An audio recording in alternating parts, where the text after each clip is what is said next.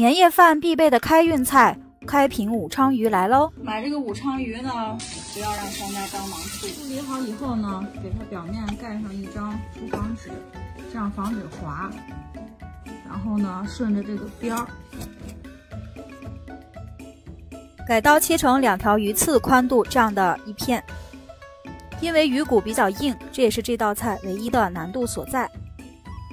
都处理好以后呢，再次把它清洗干净，然后放到大碗中，加入白胡椒粉、料酒，抓匀腌制10分钟的时间。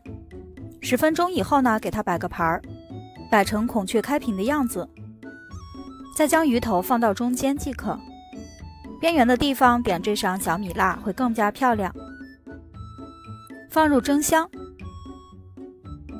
蒸至15分钟的时间。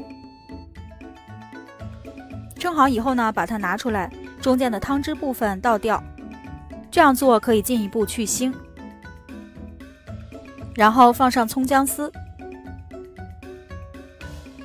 点缀小辣椒增色，淋上蒸鱼豉油，在葱丝的部分泼一个热油即可。一道好看的开屏武昌鱼就做好啦，超适合年夜饭的一道菜，感兴趣的你也试试吧。喜欢我的视频，请您点击关注收藏，我是厨娘小宁，咱们明天见啦。